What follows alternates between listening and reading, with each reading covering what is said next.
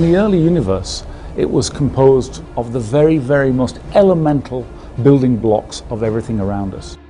As the universe has cooled, this has distilled out into galaxies and planets and ultimately into you and me. So what we try to do at CERN is to reverse that time and go back to the early universe to see what were those primordial particles that existed, out of which everything was constructed.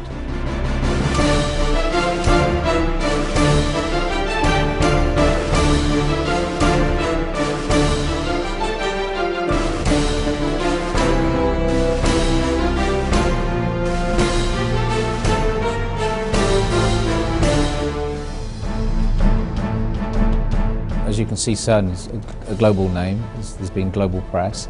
Force10 is the core of that network. It is also the outreach of that network to its 11 Tier 1 centres. And it challenges our technology but proves the core of high-performance data centres, where there's a lot of data, reliability and scalability is critical. Force10 performs very well.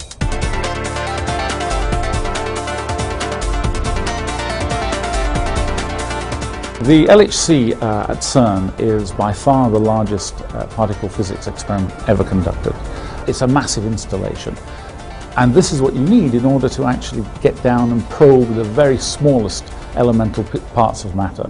The experiments are built in underground caverns, 100 meters underground. They are huge detectors of several thousand tons. So we're talking about a very, very large installation.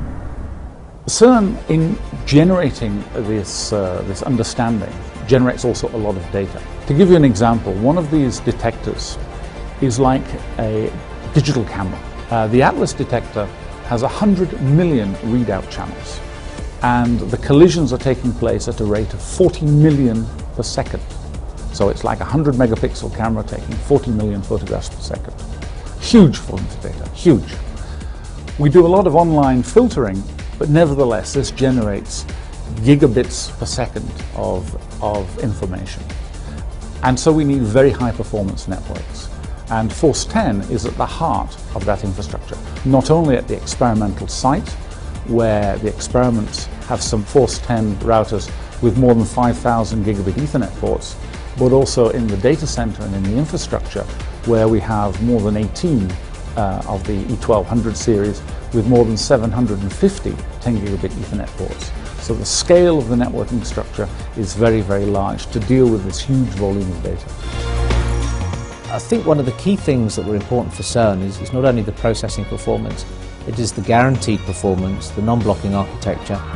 Without getting too technical, it is the memory buffering that we have on every port. And in CERN, memory buffering is critical for the amount of data that's being processed, to avoid loss of data at any important time. So we're moving an awful lot of data around, from storage to CPU and from CERN to other institutes around the world. And Force10 provides the backbone of that switch. It was an easy call to go with Force10. We've been very happy with the result.